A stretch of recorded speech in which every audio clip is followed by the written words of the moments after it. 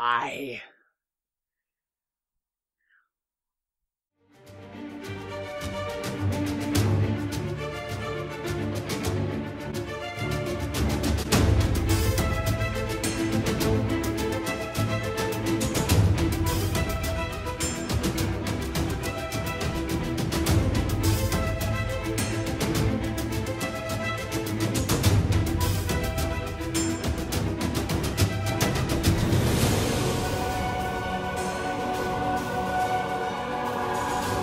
We are at the halfway point of our examination of the many incarnations of the Harlequin of Hate, and today we tackle a truly iconic performance. Apologies in advance to those of you who are sick of hearing about how amazing this version of the Joker is, because, truthfully, he is amazing. And today, we're going to look at why. We're after 1 point from each category. Performance, story time, laugh factor, era appropriate, and of course, legacy. So while we're waiting around, this is going to be a long one. Without further ado, Heath Ledger, The Dark Knight. Performance, 1 point. Where do I even begin? When Warner announced the casting of Batman's greatest nemesis during the pre-production of Christopher Nolan's Batman Begins sequel, the world collectively cried, "Say what? That guy from A Knight's Tale? For reals?" Because that's how we spoke in the mid-2000s, I swear! Over 8 years since the release of The Dark Knight, and 99% of the universe still can't see anyone else in this role. It's primarily down to the astonishing performance Ledger gave, and just how quickly his unexpected delivery won everyone over. And you didn't disappoint. This version of the Joker gets 2 introductory sequences. First, the bank heist, which shows how cold and calculating he is as a criminal, first and foremost, and then the mob meeting, where he digs his claws into Gotham's underworld, and shows us, the viewers, his intention to dominate it all completely. But first, he has to gain their allegiance. What makes him a frightening, threatening presence is just how much this Joker is playing with his poker face. At no point, none at all, do you know what this character is thinking. You only know that he's having an absolute blast toying with the mob, the police, and above all, the Batman. I could write an essay on this Joker's nuances, his idiosyncrasies, the way he switches from malevolent predator to giddy terrorist just like that, but I'll leave you with this summary. Ledger's character was most certainly not the one we were expecting, but was everything we had hoped for. The Joker, whether he looked the part or not, was very much on screen and brimming with life. Me? I was right here. Story time! 1 point. Not gonna lie, this was a close call, but after realising that despite not having clear enough an outcome or motivation, something which, on repeat watches, becomes apparent in every Christopher Nolan film and can be both a blessing and a curse for the eventual product, this Joker steals the story from everyone else. Much like Hamill's turn in Batman Mask of the Phantasm, the Joker plays a part in getting the ball rolling and then sits back to let the chaos play out, occasionally throwing in his 2 cents to mess with our hero's head. Though Harvey Dent's campaign and Bruce's attempts to win back the heart of Rachel are story enough, the Joker is there to introduce complicated conflict after complicated conflict. He keeps Batman on his toes, and more importantly, thanks to a complete lack of origin story for the Joker himself, the audience are also never quite sure of what to expect from him, and if that isn't gripping, I don't know what is. Laugh factor, 1 point. Another tough category to decide, as this Joker doesn't really have the laugh that we're used to, but then again, this Joker is not an incarnation that we're used to in any way. Before now. His wry, mocking chuckle in the mob conference scene is memorable enough, but it takes a keen ear to listen out for when his laugh really matters.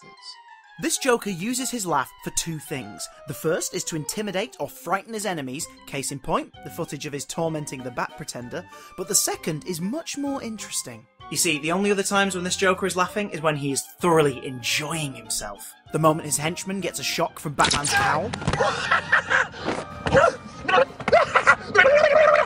Just before dropping Rachel out of the penthouse window, as he's plummeting to his death, seconds away from securing Batman's reputation as a murdering psychotic.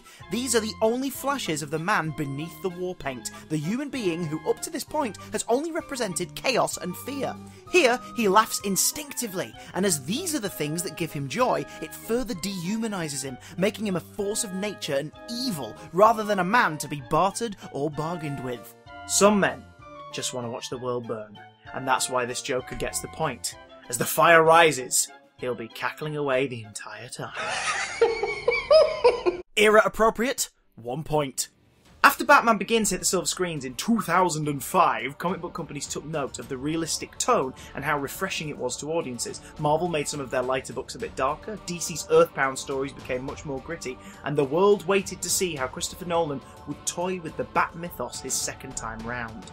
Scarecrow had been the only fantastical element in the first movie, but never too far-fetched to distract from the film's desired vibe. Ra's al Ghul, or is it Ra's Nolan, had been turned into a ninja-cum-terrorist as opposed to an immortal warlord. Heck, even Zaz was just a dude with a knife instead of a rambling psychotic who kept cutting and cutting. A bleached, prank-wielding madman would have offset all of the excellent groundwork from 3 years prior. So as unexpected as Ledger's interpretation was, it fit in perfectly in the post-Begins world. Legacy, 1 point. As I've mentioned before, rarely do you find anyone comfortable with the notion of recasting the Joker. Heath made his mark, and as his final completed performance before his unfortunate passing in early 2008, cemented himself as the Joker to be respected and admired. His death added a bittersweet note to the film that will keep it relevant amongst film fans for years to come. As for the impact the role made on the world at large, since 2008, this is the most common costume you will find being worn by people at Halloween. In the comic books, DC even let the Joker have a Chelsea grin for a time.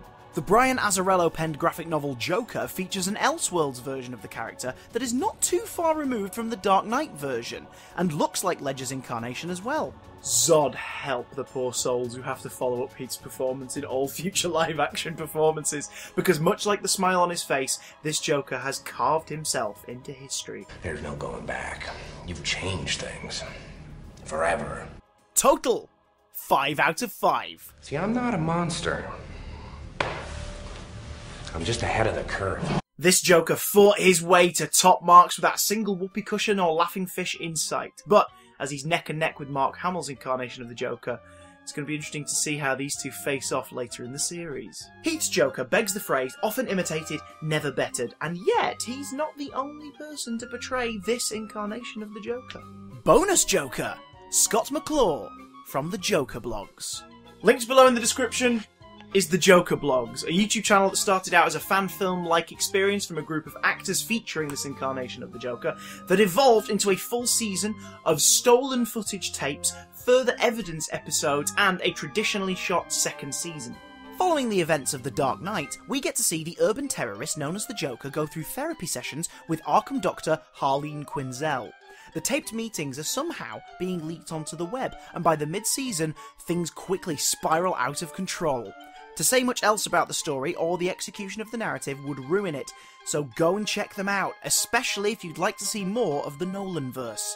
Scott McClaw, that's him, that's his autograph right there. Scott McClaw takes on this role for the series, and he does a phenomenal job. What starts out as a halfway decent impression of Ledger's Joker fully evolves into its own take on the character, much like when they recast the role of James Bond. Scott's playing the same dude, but he puts his own spin on it. You know something, Steve? I think you'd make a great head of security. But you can't, because you're dead. Consider this my honourable mention to the fella and the amazing team behind this series and the phenomenal work that they did on it. Fingers are still crossed for a Season 2 finale, guys. Where have you been?